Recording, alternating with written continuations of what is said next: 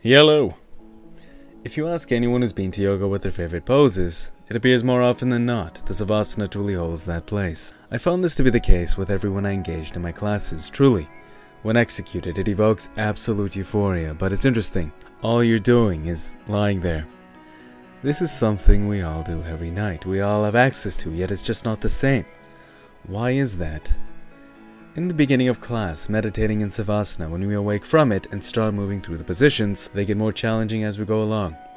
Now, the purpose of these poses isn't just to help increase flexibility and straighten the spine, but more importantly, evoke discomfort. Yoga seeks to make you feel uncomfortable, and in doing so, evoke calm, stillness of mind, focus throughout the rest of your waking experience. By the end of a challenging session, that is when the finishing Savassna, just lying there, truly feels euphoric.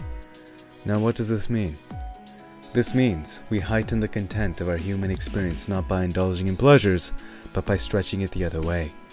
It means we humans have come to this plane to fight, suffer, seek challenges and grow. Then, at end, just be present, awake, after that controlled chaos. It is interesting. What happens when a human being just indulges in pleasures? They feel good in that moment, but the moment they cease, how does our present experience feel? Just not good enough. We feel void. It's almost as if the reverse happens.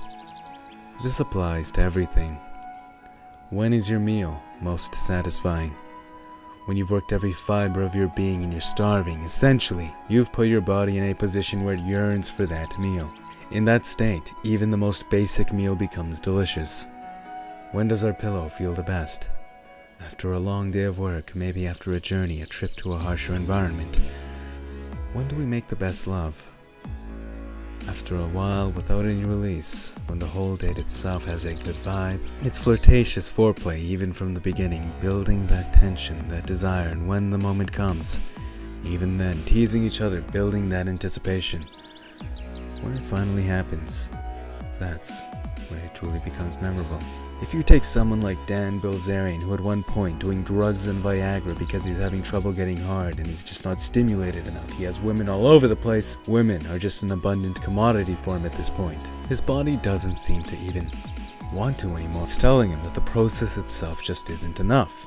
He's literally doing drugs to make it more stimulating, engaged in one of the most connective, gratifying experiences a man or woman can have. He seems like he's still in void. That's why he needs to add more to the experience.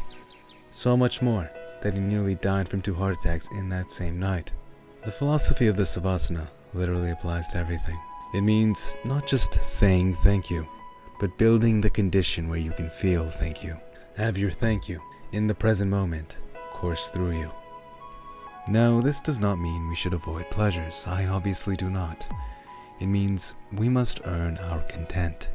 We must earn our pleasures even when we don't have to. Otherwise, they will become meaningless.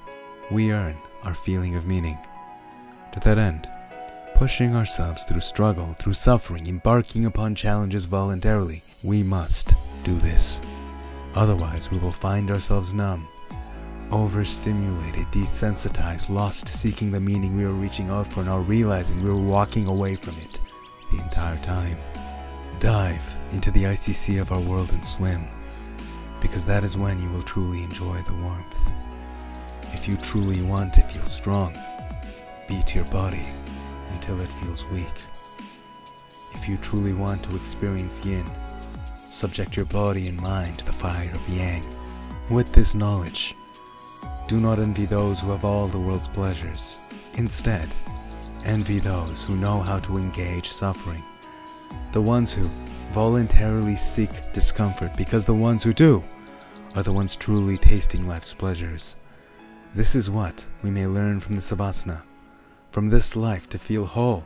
We humans aren't just built, we must seek challenges, and even at the cost of failure, persevere to overcome these challenges. To that end, I wish you persevere and overcome all of yours. Hope you guys enjoyed the video. Smash that like button if you did. It's good karma. And until next time, peace.